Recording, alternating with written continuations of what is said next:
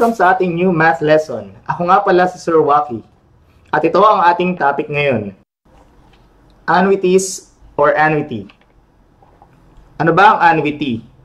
Ito yung pagbabayad ng hindi isang bigayan lang. In other words, people pay by installment. Here are some examples when we pay by installment. Pwedeng motorcycle loan. Usually, kapag naglalabas tayo ng motor, we do not pay by cash. Naguhulog tayo monthly, tama? Sa loob ng 3 taon. Pwede rin car loan. Housing loan. Or personal loan. Payments by installment are done periodically and in equal amounts. This payment scheme is called annuity. Bago natin i-discuss yung concept ng annuity, tingnan muna natin ang ilang definition of terms na ma-encounter natin sa pag-aaral ng annuity. First of all, we have the annuity. This is a sequence of payments made at equal fixed intervals or periods of time. Payment interval, the time between successive payments. Pwede itong monthly, pwedeng ang payment interval natin ay quarterly, semi-annually, or annually. We have the simple annuity. This is an annuity where the payment interval is the same as the interest period. Sabi dyan, dapat pareho ang payment interval sa interest period. For example, kung ang payment interval mo ay monthly, dapat compounded monthly rin yung interest. Dapat pareha sila. Or, kung ang payment interval mo ay semi-annually, dapat compounded semi-annually din ang interest.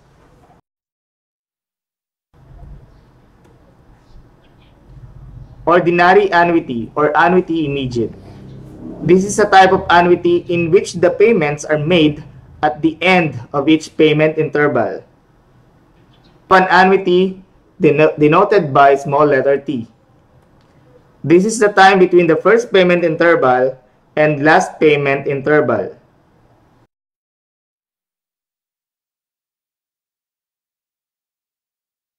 We also have the regular or periodic payment, denoted by capital letter R.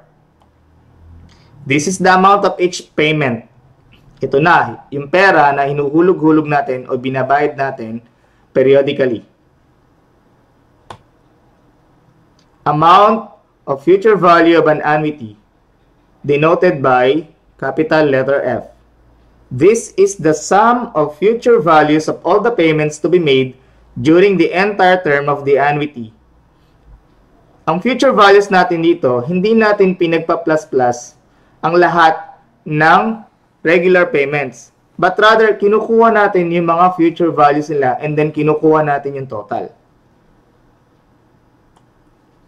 We also have the present value of an annuity, denoted by capital letter P. This is the sum of all present values to be made. Present value of an annuity, denoted by capital letter P. This is the sum of present values of all the payments to be made during the entire term of the annuity. Ito ang illustration ng simple annuity. So, meron kang regular payments sa buong term. Ito ang present value. So, umpisa, so wala ka pang hulog. Pag kinuha mo ang present value, lahat ng regular payments na yan ay atras papunta rito. Kapag kinuha naman natin yung future values, lahat ng regular payments natin ay pa-forward at kukunin natin ang mga future values and then we get the total. Nandito sa umpisa, yung present value at nasa end naman yung future value. Again, i-remind ko lang, to get the future value of the simple annuity, get the sum of all the future values of the regular payments. Lahat ng future values niyan pagpaplasin natin. Para makuha naman yung present value ng ating annuity, kukunin natin yung sum ng lahat ng present value ng ating regular payments. Example, so an installment payment of an appliance of 3,000 pesos every month for 5 months. So ang regular payment natin dito ay 3,000 pesos. Ang ating term or time ay 5 months. Payment interval, so ang ating bayad na 3,000 every month. So 1 month lang ang ating payment interval. Okay, ito yung example natin. Suppose Mrs. Remoto would like to save 3,000 pesos at the end of each month for 6 months in a fund that gives 9% compounded monthly. How much is the amount or future value per savings after 6 months? Tingnan natin yung example na ito. So, magbabayad siya ng 3,000 at the end of each month. So, monthly ang ating payment interval. At tingnan din natin ang ating interest. Ang ating interest rate ay 9% and this is compounded monthly. So, meaning to say, equal ang payment interval, monthly ang bayaran, at ang ating interest rate compounded monthly. So, it suggests the simple annuity. Ating solution, kailangan natin isulat ang mga given. We have the R, the regular payment, and that is 3,000 pesos.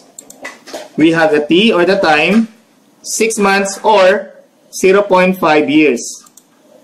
Meron tayong rate of interest, that is 9% or 0.09. Now, the value of our M, since this is compounded monthly, M is equal to 12.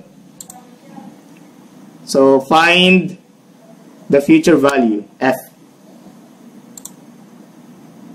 Ipapakita lang natin sa illustration kung paano nag-work ang ating simple annuity. Again, 3,000 ang ating mga regular payments, 6 na bayaran. Lahat yan kailangan mag-accumulate at different time, at different values. Okay? So, may kanya-kanya silang future value. Mapapansin natin dito na ang may pinakamalaking future value ay ang, yes, you are correct, yung first payment. Siya ang may pinakamalaking future value. At ang may pinakamaliit na future value ay ang, yes, yung last payment, yung 6th payment. Kasi 3,000. Hindi na siya mag-accumulate.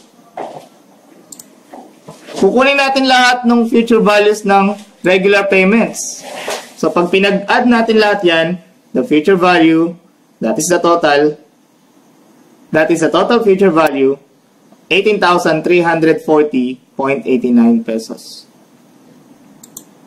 So, ganun lang siya nag-work.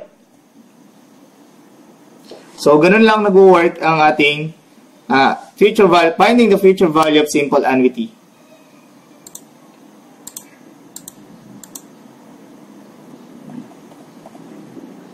Again, mali ang gagawin natin kung i-add lang natin lahat ng 3,000 na regular payments.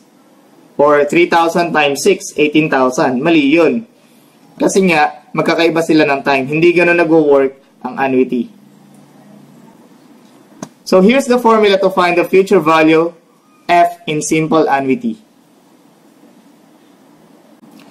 Using the formula in example 1, let us substitute the given values.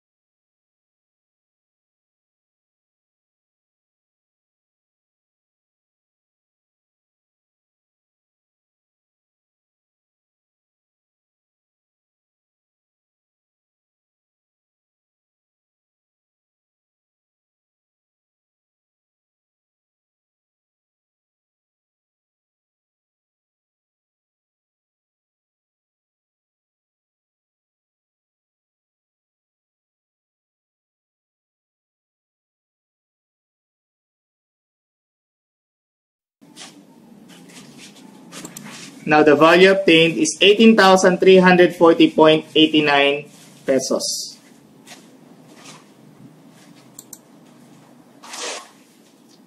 Example 2.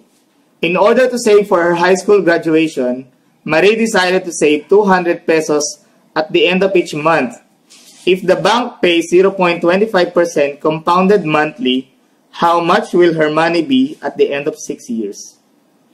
Again, tingnan natin uli ang payment interval natin at the end of each month. So, 200 pesos at the end of each month. So, payment interval is monthly. Tingnan naman natin ang ating compound interest. That is 0.25% compounded monthly. Monthly ang ating interest period at ang ating payment interval ay monthly din. So, simple annuity ito. Given. The regular payment R is 200 pesos. The time is 6 years. Rate of interest 0.25% or 0.0025. Now, since this is compounded monthly, M is equal to 12. Find the future value F. Using the formula, let us substitute the given values.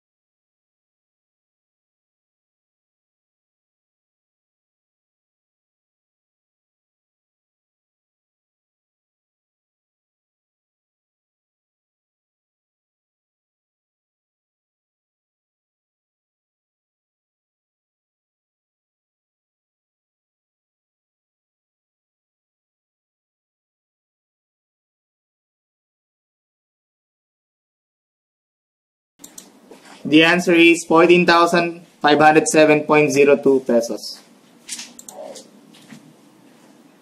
Example number 3. Let us recall the problem in example number 1. Now, suppose Mrs. Remoto would like to know the present value of her monthly deposit of 3,000 pesos when interest is 9% compounded monthly. How much is the present value of her savings at the end of 6 months? Monthly deposit, so meaning payment interval monthly, and the interest is 9% compounded monthly. So, simple annuity pa rin po ito. Given, R, capital R, or the regular payment, is 3,000 pesos. Time, 6 months or 0.5 years. The rate of interest, 9% or 0.09. M is equal to 12. Find, this time, the present value. Now, what we're going to do is to find all the present values of the regular payments. So, ito yung formula natin pwedeng gamitin. Ano? That would be 3,000. So, kunin natin present value na 3,000. 3,000 divided by the quantity 1.0075 raised to MT. Pwede rin namang 3,000 times the quantity 1.0075 raised to negative. Kung ayaw nyo ng division, i-raise lang natin sa negative times the quantity MT.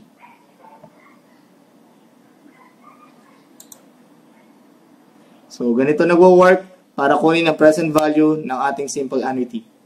So, lahat ng 3,000 regular payments ay mag-move backward, papunta dito sa may 0 time, sa beginning. Makikita natin na yung 6th payment ay mag-move 1, 2, 3, 4, 5, 6 backwards. Ibig sabihin, ang 3,000 na first payment ang may pinakamalaking present value. While ang 3,000 na 6th payment ang may pinakamaliit na present value. Ang gagawin natin sa mga present values ng ating regular payments ay total natin at makukuha natin ang 17,536.79 pesos. So ito ngayon ang magiging present value ng ating annuity. Meron pang isang solution. Now since alam naman na natin na ang future value ay 18,340.89, pwede natin gamitin yung present value na formula ng compound interest. At ito yung formula niya. Now, substitute natin yung given values. F is 18,340.89. So, this is divided by 1 plus the rate of interest, 0.09, divided by M is 12, raised to 12 times 0.5. So, mapapansin natin, parehas lang din ang magiging answer natin. And that is 17,536.79. Here's the formula to find the present value P, given the regular payments. So, substitute the given values. So, ito siya. Gamit ang ating calculator.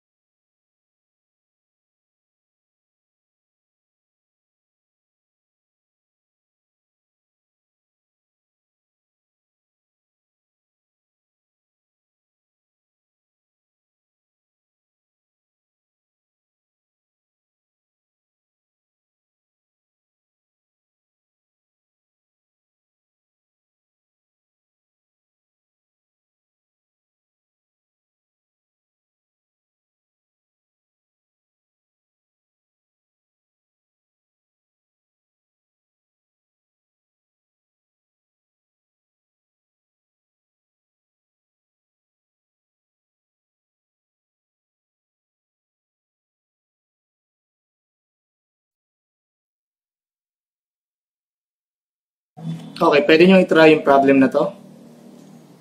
And yung problem na to.